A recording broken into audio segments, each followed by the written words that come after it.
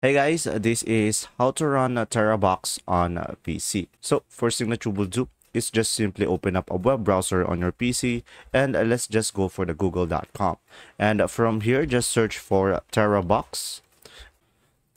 And from here, you will have their official website. So just click on it and you will be able to download it over here.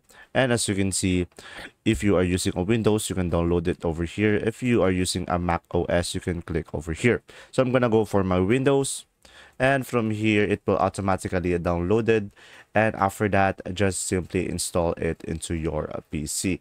So now let's open it up, and from here guys, just simply click on quick installation over here. And after that, guys, you'll be able to run Terabox on your PC. And from here, just click on allow.